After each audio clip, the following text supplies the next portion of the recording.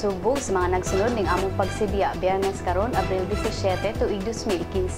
Kini si Jason Doval ug kini ang Sun.Star Pilipinas.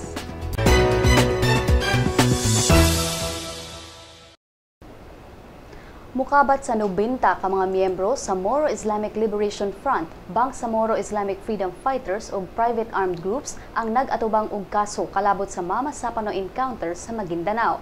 Sa gisumiter nga resulta sa inisyal nga investigasyon sa Justice Department kagahapon, ang report kalabot lang sa mga tawo nga gitumbok nga responsable sa pagkamatay sa 35 ka mga miyembro sa 55th Company sa Special Action Force kinsa nagsilbing blocking force sa Oplan Exodus operation. Wala hinuon gibutyag ni Justice Secretary Leila de Lima kung unsa nga mga kaso ang atubangon sa 90 ka mga armadong grupo o armadong mga miyembro sa mga grupo. Apan iyang gibutyag nga ang mga testimonya sa mga witnesses o sa primary eyewitness nga ginganlan lang og marathon kay nihatag og tabang sa investigasyon. Mato ni de Lima nga ang mga witnesses niila sa mga armadong lalaki nga anaa sa kamaisan sa barangay Tukan Nalipaw diin nga matay ang 35th Special Action Force members. Kagahapon sab gihatagan ni de Lima ang investigating team og additional 2 months aron ipadayon ang investigasyon kalabot sa responsable sab sa pagkamatay sa nahibiling 9 ka mga miyembro sa 84th Special Action Force, mga sibilyan ug mga miyembro sa MILF. Mato ni de Lima nga iya usang tun-an ang report karong weekend ug posibleng iya nang mahatag ang detalye sa mga kaso sa Lunes. Kapin 80 ka mga pamilya ang nga nagpuyo duol sa Inayawan Sanitary Landfill ang voluntaryong mibiya na sa ilang mga panimalay kagahapon. Ang mga opisyales sa Barangay Inayawan gitagaan og 24 ka oras ni Cebu City Mayor Michael Rama kagahapon sa pagpatuman sa forced evacuation sa 82 ka mga apektadong pamilya. Ang apektadong pamilya kasamtangang nagpuyo sa Inayawan Elementary School samtang gitrabaho sa syudad ang relocation site. 22 ka mga classrooms ang nagamit sa mga bakwit sa mga bibakwit nga mga pamilya. Ang City Disaster Risk Reduction and Management Office may rekomendar sa pagbakwit sa mga pamilya tungod sa kapeligro sa lugar. Ang landfill himpit nga gisiradan ug wa na palabayi sa bisan unsa nga basura sukad niadtong Enero 15 ning tuiga gumikan sa nagtipon og nga basura nga kung mahugno posibleng makaangol sa mga residente. Nagsugod ang operasyon sa landfill ni adto pang September 11, 1998. Gipasiran kini sa Environmental Management Bureau sa DENR Central Visayas tungod sa kadaghan sa kalapasan niini. Apil sa mga kalapasan mao ang pagtugot nga makasulod ang mga mamasurahay sa landfill kakuwang sa soil cover ug walay leachate treatment ang paglabay sa medical waste. 60 milyon pesos nakalas sa mga establishmento sa Cagayan de Oro sulod sa 7 ka adlaw nga brownout sa syudad. Si Maris Puyo sa report. Niabot sa 60 milyon pesos ang nakalas sa mga establishmento sa Cagayan de Oro nunot sa usa ka semana nga panag-brownout sa syudad sugod niadtong Abril 10 hangtod sa 16. Matod ni Cagayan de Oro Chamber of Commerce President Sarael Dongay nga ang kota sa mga production wala nakuha tungod kay naapektuhan ang trabaho ilabi na sa mga export enterprises.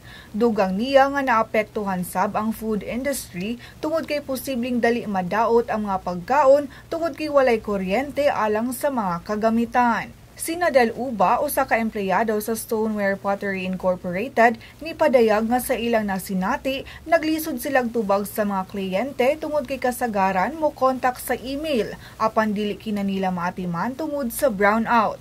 Hinumdumang ang Cagayan de Oro Power and Light Corporation, Konsipalco, ni-implementar og rotating brownouts tungod sa kakuwang sa kuryente sa Mindanao grid. Apan kagahapon, gitapos na nila kini human nadungagan og supply ang power plants. Maris Puyo, Sun.Star, Pilipinas. Dili mayong balita alang sa mga fans ni Manny Pacquiao. Ang weigh-in ni Pacman ug Floyd Mayweather Jr. tunay bayad. Mao kini ang gibutyag ni Francisco Aguilar, ang chairman sa Nevada Athletic Commission sa iyang pakighinabi sa Yahoo Sports. Mato ni Aguilar nga ang mga mutan-aw sa weigh-in ni Pacman ug Mayweather pabayro na.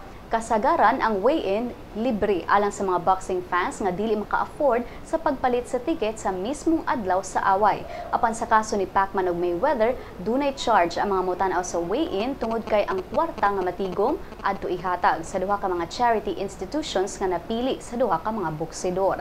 Napili ni Mayweather ang Susan B. Komen Foundation, samtang si Pacman gipili ang Low Revost Center. Sa laing bahin, igo lang gikataw-an ni Pacquiao ang paghingalan ni Mayweather kaniya og reckless fighter. Mato di Pacman nga gimahal siya sa katawhan tungod kay nanghinam ang katawhan og exciting fight. Nanghinaot si Pacquiao nga ipakita ni Mayweather ang away nga makahatag og katagbawan sa mga boxing fans nga tugbang sa mahal nga ticket nga ilang gibayran. Mga higala, 16 na lang kaadlaw sa dili pa ang Pacquiao-Mayweather fight. O ganiya mga balita, gikan sa ubang bahin sa nasod.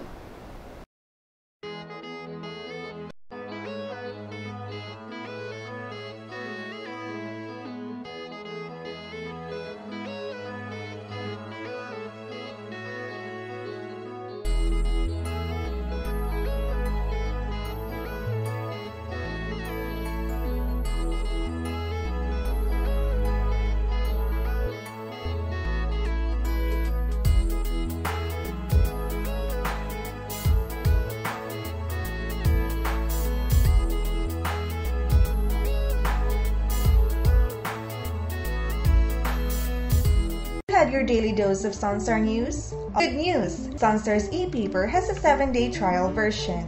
You can now check on the recent headlines on your desktops, tablets, or smartphones. From the hottest news to the latest updates on any publication. You may register with the following steps. First, go to the website www.sunstar.com.ph. Click the e-paper button on the upper right corner of the page. Click the subscribe button of the new user icon.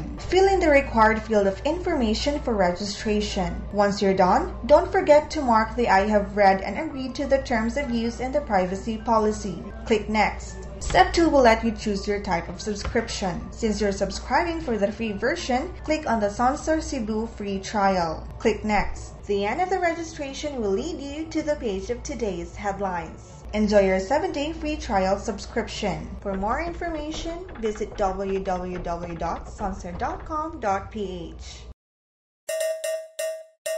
Mga kabisdak! Ani-ana ang atong magazine!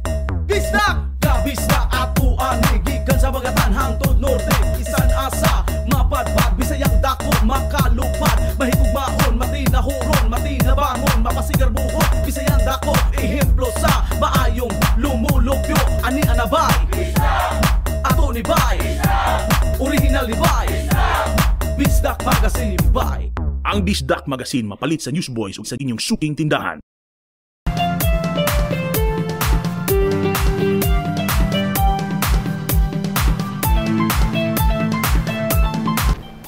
Andy Eigenman ug Brett Jackson may kumpirmar nga buwag na sila. Og Best Hotel and Resort alang sa imong getaway experience atong sayran sa mga chika nila ni O'Hara Catherine Manloza ug Pia Noreen Bilar. Actress Eigenman ikumpirmar nga nabuwag na sila ni Brett Jackson. Sa interview sa TV Patrol kagabi, giangko ni Eigenman ang breakup nila sa kanhi PBB housemate. Apan wala niini giputiyag ang rason og nihangyo nga ipabili nala nila kini pribado. Giklaro sab ni Eigenman nga taliwala sa panagbuwag, friends gihapon sila ni Jackson. Dugang sa aktres nga malipayon siya karon tungod kay mabuhat na niya ang iyang mga gustong buhaton isip single woman. Ang duha bida karon sa salidang Your Place or Mine nga gikatakdang buksan sa sinihan sugod karong Abril 29 ug ubos kini sa Viva Films Production. Kini si Pia Noreen Bilar sa New Communication Arts Intern.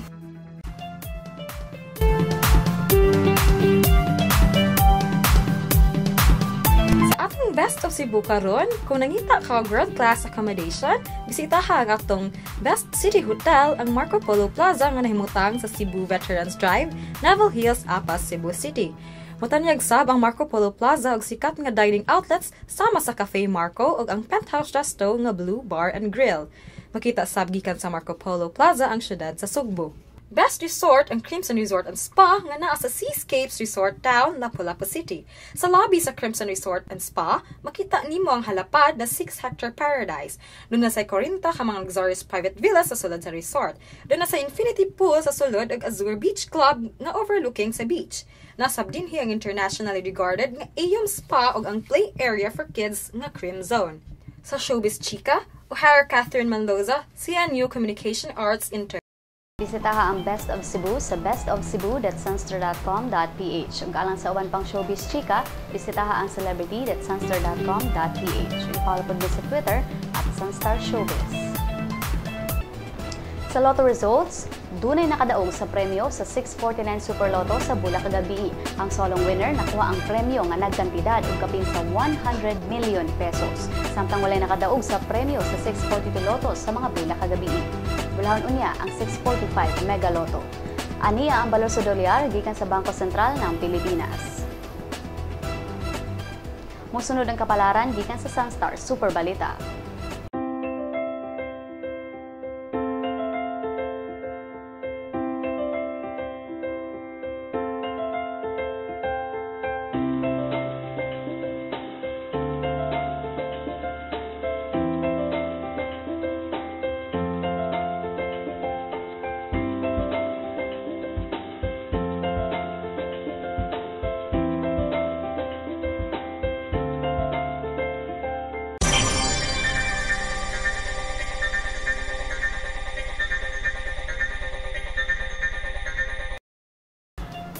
Mga higala, 11 kaadlaw na lang sa dili pa nato sa ulugon ang 450th Kaplag Anniversary. Ug dinhi natapos ang atong mga balita karong adlaw. Alang sa dugang pang updates, bisitaha ang www.sunstar.com.ph. I-follow sa mga updates sa Twitter at Sun.Star Online o sa Facebook, Sun.Star Philippine News. Kini si Jay Sandoval ug kini ang Sun.Star Pilipinas.